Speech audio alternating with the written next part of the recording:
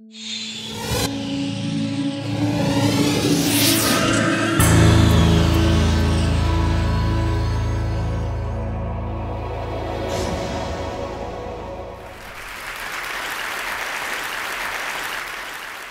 story is a little bit about war.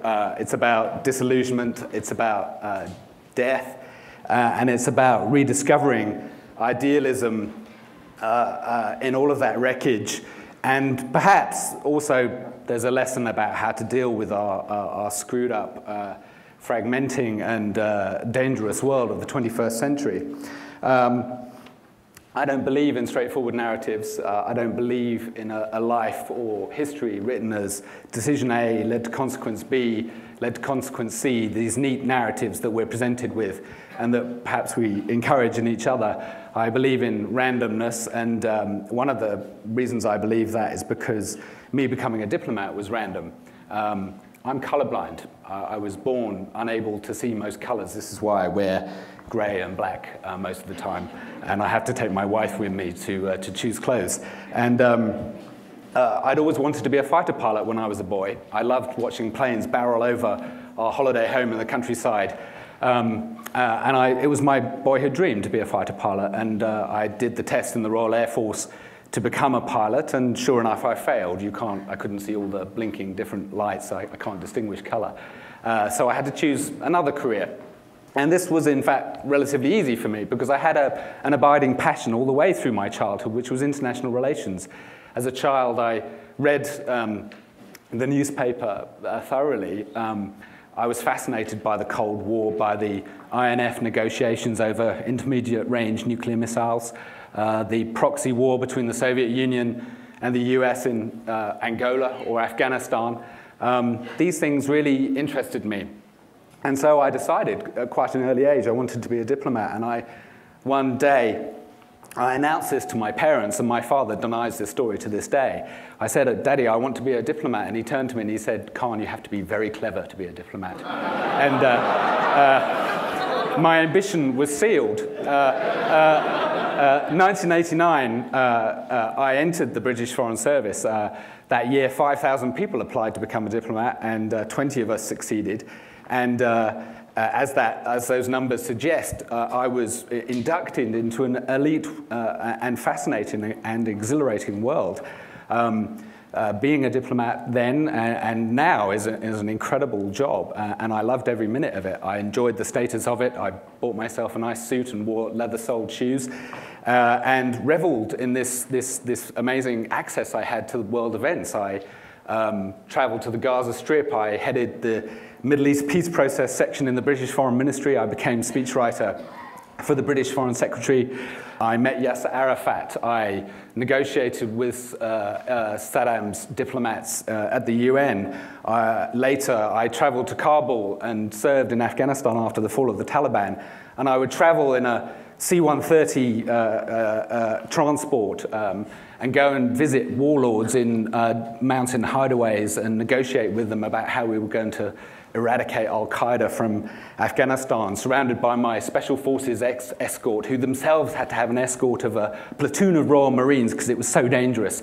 And that was exciting. That was fun. It was really interesting. And it's a great cadre of people, incredibly close-knit community of people. And the pinnacle of my career, as it turned out, was when I was posted to New York. I'd already served in Germany, Norway, various other places. But I was posted to New York to serve on the UN Security Council for the British delegation, and my responsibility was the Middle East, which was my speciality. And there I dealt with things like the Middle East peace process, the Lockerbie issue. We can talk about that later if you wish. But above all, my responsibility was Iraq and its weapons of mass destruction, and the sanctions we placed on Iraq to oblige it to disarm itself of these weapons. I was the chief British negotiator on this subject, and I was steeped in the issue. And anyway, my tour, it was kind of a very exciting time. I mean, it was very, very dramatic diplomacy. We went through several wars during my time in New York. I negotiated for my country the resolution in the Security Council of the 12th of September 2001, condemning the attacks of the day before, which were, of course, deeply present to us, actually living in New York at the time. So it was kind of a best of times, worst of times kind of experience. I lived the high life. I had, although I worked very long hours, I lived in a penthouse in Union Square. I was a single British diplomat in New York City. You can imagine what that might have meant. I had a good time. But in 2002, when my tour came to an end, I decided I wasn't going to go back to the job that was waiting for me in London. I decided to take a sabbatical, in fact, at the New School, Bruce. In some inchoate, inarticulate way, I realized that there was something wrong with my work, with me. I was exhausted, and I was also disillusioned in a way I couldn't quite put my finger on. And I decided to take some time out from work. The Foreign Office was very generous. You could take these special unpaid leave, as they call them, and yet remain part of the diplomatic service, but not actually do any work. It was nice. And eventually I decided to take a secondment to join the UN in Kosovo, which was then under UN administration.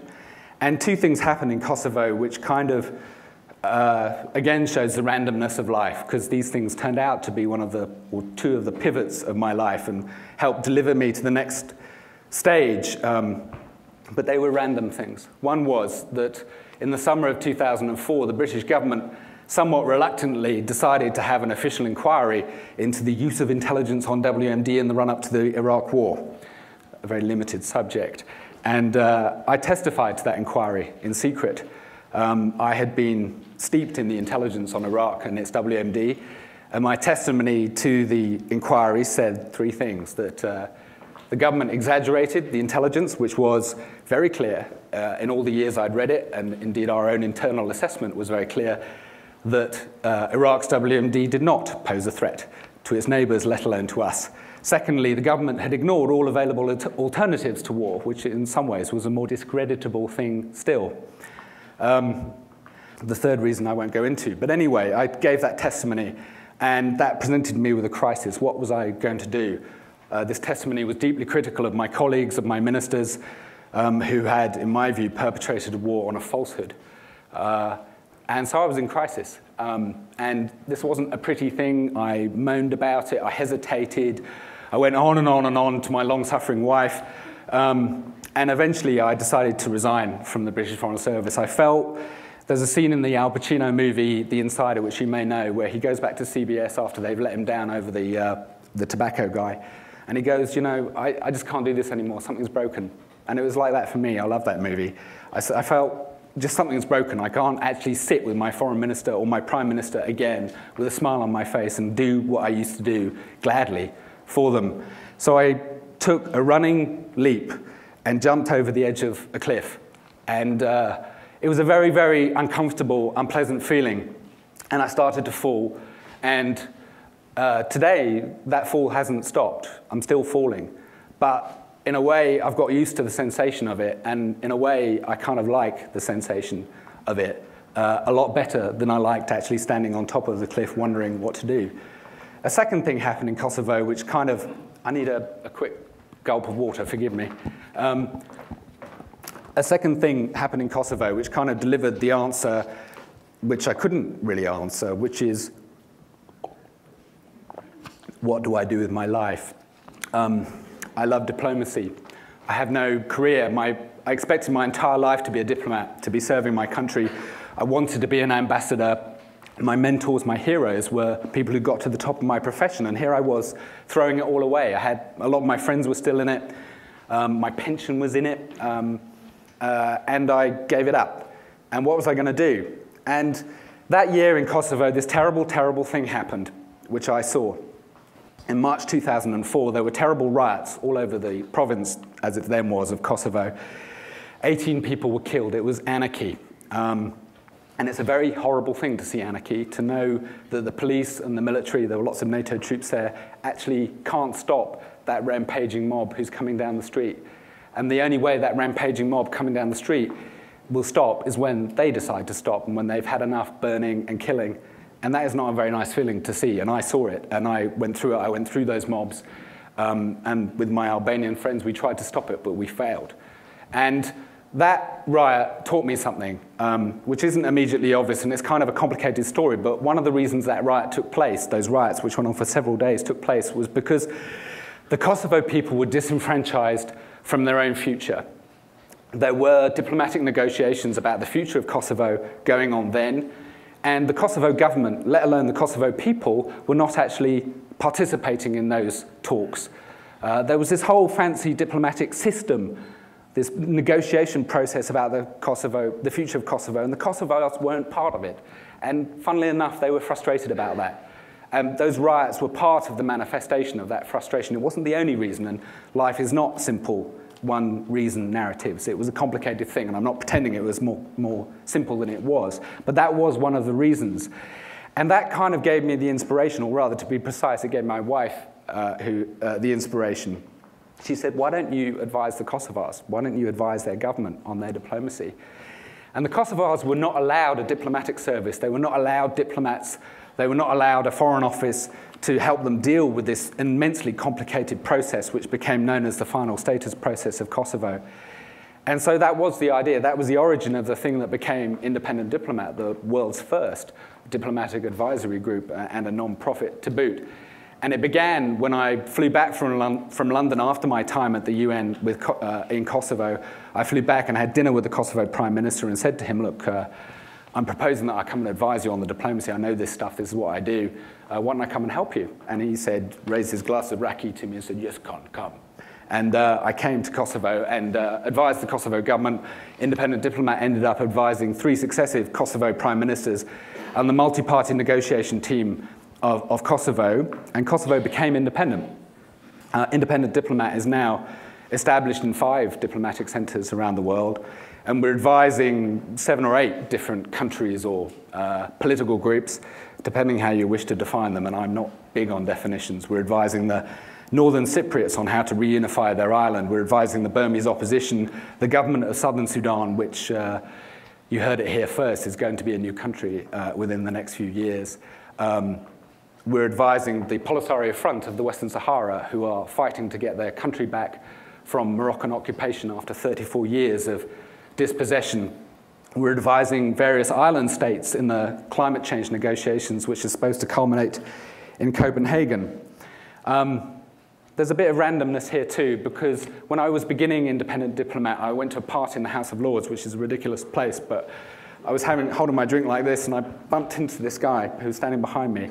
We started talking, and he said, I told him what I was doing, and I told him rather grandly I was going to establish Independent Diplomat in New York. At that time, there was just me and my wife were moving back to New York. And he said, oh, why don't you see my colleagues in New York? And it turned out he worked for an innovation company called What If, which some of you have probably heard of. And one thing led to another. And I ended up having a desk in What If in New York when I started Independent Diplomat. And watching What If develop new flavors of chewing gum for Wrigley or new flavors for Coke actually helped me innovate new strategies for the Kosovars and for the Sahrawis of the Western Sahara. And I began to realize that there are different ways of doing diplomacy. That diplomacy, like business, is a business of solving problems. And yet the word innovation doesn't exist in diplomacy. It's all zero-sum games and realpolitik and ancient institutions that have been there for generations and do things the same way they've always done things. And Independent Diplomat today tries to incorporate some of the things I learned at What If. We all sit in one office and shout at each other across the office. We all work on little laptops and try to move desks to change the way we think. And we use naive experts who may know nothing about the countries we're dealing with, but may know something about something else, to try to inject new thinking into the problems that we try to address for our clients. It's not easy, because our clients, by definition, are having a difficult time diplomatically. There are, I don't know, some lessons from all of this, personal and political, and in a way they're the same thing. The personal one is falling off a cliff is actually a good thing, and I recommend it. And it's a good thing to do at least once in your life, just to tear everything up and jump. The second thing is a bigger lesson about the world today. Independent Diplomat is part of a trend which is emerging and evident across the world, which is that the world is fragmenting. States mean less than they used to. The power of the state is declining. That means the power of other things is rising. Those other things are called non-state actors. They may be corporations, they may be mafiosi, they may be nice NGOs, they may be anything, any number of things. We are living in a more complicated and fragmented world. If governments are less able to affect the problems that affect us in the world, then that means who is left to deal with them? Who has to take greater responsibility to deal with them? Us. If they can't do it, who's left to deal with it? We have no choice but to embrace that reality. What this means is it's no longer good enough to say that international relations or global affairs or chaos in Somalia or what's going on in Burma is none of your business and that you can leave it to governments to get on with. I can connect any one of you by 6 degrees of separation to the Al-Shabaab militia in Somalia. Ask me how later, particularly if you eat fish, interestingly enough. But that connection is there. We are all intimately connected. And this isn't just Tom Friedman. It's actually provable in case after case after case. What that means is instead of asking your politicians to do things, you have to look to yourself to do things. An independent diplomat is a kind of example of this in a sort of loose way, and there aren't neat examples, but one example is this. The way the world is changing is embodied in what's going on at the place I used to work, the UN Security Council. The UN was established in 1945. Its charter is basically designed to stop conflicts between states, interstate conflict. Today, 80% of the agenda of the UN Security Council is about conflicts within states, involving non-state parties, guerrillas, separatists, terrorists, if you want to call them that, people who are not normal governments, who are not normal states. That is the state of the world today. When I realized this, and when I look back on my time at the Security Council and what happened with the Kosovars, and I realized that often the people who were most directly affected by what we were doing in the Security Council weren't actually there, weren't actually invited to give their views to the Security Council, I thought, this is wrong. Something's got to be done about this. So I started off in a traditional mode. Me and my colleagues, an independent diplomat, went round the UN Security Council. We went round 70 UN member states, the Kazakhs, the Ethiopians, the Israelis, you name them. We went to see them. The Secretary General, all of them, and said, this is all wrong. This is terrible that you don't consult these people who are actually affected. You've got to institutionalize a system where you actually invite the Kosovars to come and tell you what they think. This would allow you to you can tell them what you think. It would be great. You can have an exchange. You can actually incorporate these people's views into your decisions, which means your decisions will be more effective and durable. Super logical, you would think. I mean, incredibly logical, so obvious anybody could get it. And of course, everybody got it. Everybody went, yes, of course, you're absolutely right. Come back to us in, maybe 6 months. And of course, nothing happened. Nobody did anything. The Security Council does its business in exactly the same way today that it did, X number of years ago when I was there, 10 years ago. So we looked at that observation of basically failure and thought, what can we do about it? And I thought, I'm buggered if I'm going to spend the rest of my life lobbying for these crummy governments to do what needs to be done. So what we're going to do is we're actually going to set up these meetings ourselves. So now Independent Diplomat is in the process of setting up meetings between the UN Security Council and the parties to the disputes that are on the agenda of the Security Council. So we will be bringing Darfuri rebel groups, the Northern Cypriots and the Southern Cypriots,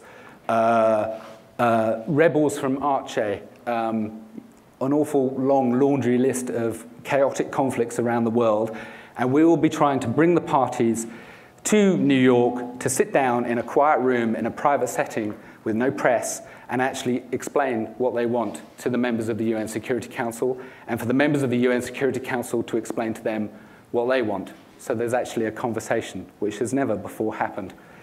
And of course, describing all this, any of you who know politics will think this is incredibly difficult, and I entirely agree with you. The chances of failure are very high, but it certainly won't happen if we don't try to make it happen. And my politics has changed fundamentally from when I was a diplomat to what I am today. And I think the outputs is what matters, not process, not technology, frankly, so much either. Preach technology to all the twittering members of the Iranian demonstrations who are now in political prison in Tehran, where Ahmadinejad remains in power. Technology has not delivered political change in Iran. You've got to look at the outputs, and you've got to say to yourself, what can I do to produce that particular output? That is the politics of the 21st century. And in a way, an independent diplomat embodies that fragmentation, that change that is happening to all of us. That's my story. Thanks.